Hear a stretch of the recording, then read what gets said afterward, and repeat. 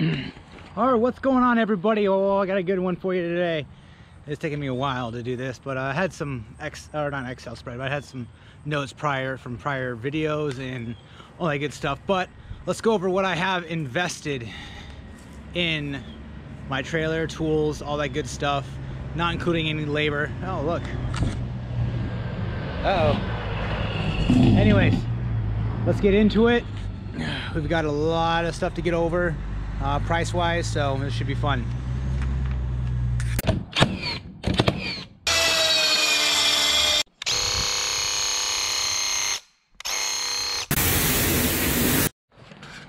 All right, so disclaimer, this is basically insurance-wise, that keep track of stuff. Make sure you guys keep track of all your serial numbers in case anything gets stolen. You can prove that you owned it, and you know, receipts, all that good stuff. So that's my disclaimer. So we're gonna go through. I get a bunch of questions about how much money I have invested and everything, and so we're gonna kind of go through it and tell you exactly, almost down to the penny. It's not gonna be exact because I have a lot of inventory that's, you know, not even remotely. I don't keep track of it because, for one, I got it for pennies on the dollar, and two, I don't need to. It's not worth my time. So we're gonna go through it. So first thing, I do have notes here, but first thing, we're gonna go over the trailer. Ladder rack, just the trailer itself, everything I have into it, not including any labor. I'm not going to put any labor into this because that's changes for everybody, but just for materials, parts, materials, tools.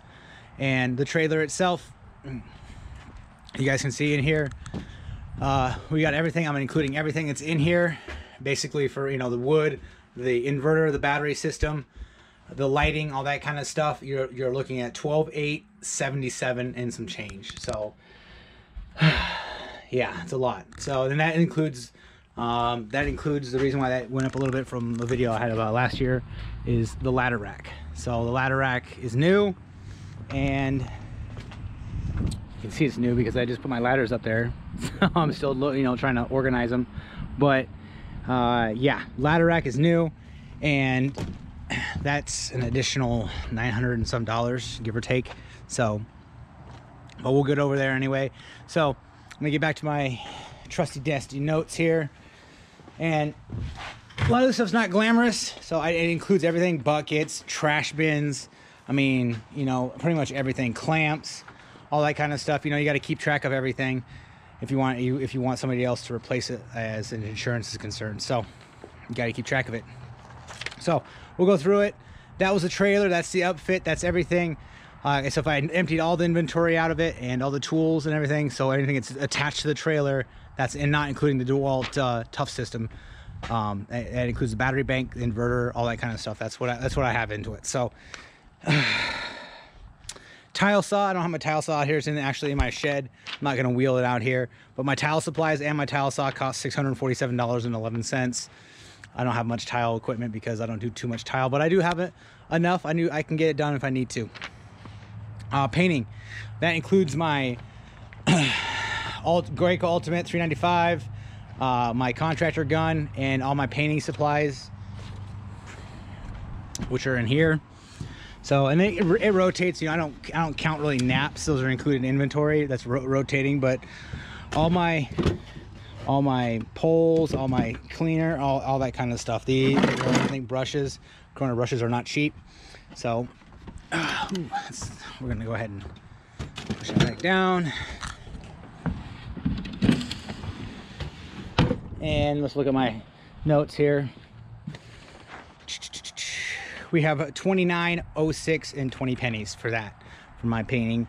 Hand tools that took probably the longest. So let's go through hand tools just really quick. What I included was obviously all my hand tools, low voltage, electrical, plumbing, and includes pretty much everything I use with my hands. So my Vito packs, Southwire, tool belt, and then that includes also basically, you know, you got your hammers, miscellaneous, all that. That includes, I mean, everything that I'm using with my hands. You know, your tape measures, knives, caulk, you know, caulk gun, you know, everything. You got your levels, I mean, pretty much everything in there. So hand tools, you're at $4,780.34. jigs, bits, blades. That's basically all my, obviously that's exactly what it is. Bits, blades. They're not hand tools per se. They're obviously, so blades, jigs, that's, I mean, that's like what, you know, everything you see here, plus there, all that, and I got a drawer down here for jigs as well, you know, pulls, you know, your third hand, all that kind of stuff. And we are at $1,887.04 with that. That's give or take, because I'm sure I missed a couple tools or whatnot. I don't have everything, but that's, you know, you can pretty much replace what you need to with that. Ladders, let's go up to a ladder here, see if I can get around. So I have a 32-foot Warner fiberglass. They're all fiberglass. I don't have any aluminum ones, just in case I'm working around electrical. So, but yeah, this is the new. It's the new, but let's get up here. Sorry for the shaky cam, but one-handed. All right, so you guys can see, got a 32-foot, 28-foot, 16-foot extension ladder with the leveling system. I have yet to install one of them. I have an 8-foot and 2 6-foot and a 4-foot A-frame, all fiberglass, and you're at, the price for that was $1,670, not including sales tax, because it's different for everybody. They're not, you know, insurance is not going to pay for that, but that's what I got invested in ladders. So it's kind of a lot, actually. It's kind of more than I thought I was going to have. Milwaukee tools, and these are not all of them. I do have multiple job sites that are taking up all my time right now, but you can see I've got some of them, you know, they're here, but a couple things. I got like probably 4 impacts that are missing. I think one agent, my employees got one. I left 2 on a job site, a couple drills, but what you see here, I mean, it's pretty good, but I have receipts for $9,812 and some change. And you got to keep in mind, that's when buying the tools new, like this is like 5 years old, so obviously you're not gonna, I think I bought it for like 350, 400 bucks, but you can find the replacement tool for that for like 100 bucks now, because you know that's the first generation fuel saw. So you got to keep that in mind. So that's just what I paid. You can probably find it a lot cheaper, but that's what the money that I've spent. And let's see what else we got here. DeWalt, what do we got? DeWalt is $3,094, and now it may not look like that here, but you got to think, let's see what else. Oh yeah, so I have all that right there, plus my DeWalt charger down there, and this. So I've got really 1 2 3 4 5 6 9 12 of those, plus the rack itself. So I think, shoot, I probably have $700-800 bucks in that right alone, because each of these, it comes with like 3, but then each of these are like, you know, 20 bucks. So yeah, so that was surprising as well. I didn't think I had that much in DeWalt. We got, what's next on, we got Makita. There we go, Makita, $4,613. I don't have too much Makita, but what I do have is they're expensive. And track saw, vacuum, sanding, batteries, router, 10-inch miter saw with the actual station right there. So yeah, I believe it for sure. And then the extra 118-inch track. So I really like my Makita, that's for sure. Hitachi, $1,600 and $1,694 and some change. Those are just all bad. That's all nailers. That's all that is right there. I do have Ingersoll Rand 3/8 impact right there. That was $400. The sprayer, you got your, well, it's not a sprayer, that's the sprayer, but power washer with the gun, with an extra tip, and I believe the solvent, and you can put detergent in there. $1,948.12 for that. Miscellaneous, that would include trash bins. I got an additional like a dust wall collection system. Really, you know, electrical tools that are not really considered hand tools. My scaffolding I have, that would include, let's see, like I think there's a couple other things here, like locks, you know, other things like that. And there was like a big long list. Just, oh yeah, and that would include You know, like I have 2 sets of these sawhorses, 1 set of those cobalt ones, and it also includes the Polk stations I have here, and you're at $842.90. That includes that's just the materials. I'm not including time to build all this stuff or anything like that. So, and inventory is a tricky one, and that's going to obviously vary for everybody, but I do have receipts for a lot, but you know, not everything. So you guys can see, you know, this is my plumbing. So I've done a video before, but you got that. You've got electrical. So multiples, everything here.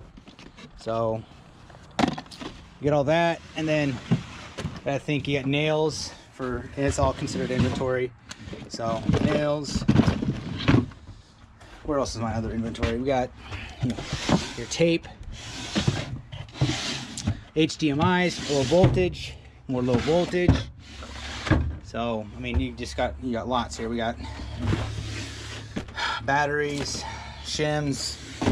So this would be under miscellaneous for sure. I think I only have 1 in there actually for that. You know, miscellaneous, and that also includes everything that's actually in here, which I don't have a running list of everything for obvious reasons. It's hard to take into account, but you got fasteners upon fastener. You know, you got everything in here that you need for pretty much whatever you need, right? So I think that's it, and I believe, if I'm not mistaken, $5,840 roughly. I knew it was over $5,500, but I don't think it's more than $6,200. So I'll kind of put it in the center, but I keep finding stuff. So yeah, that's the gist of it, really. I mean, and then consumables, it's hard because, you know, you got multiple consumables for everything. You know, bandsaw blades.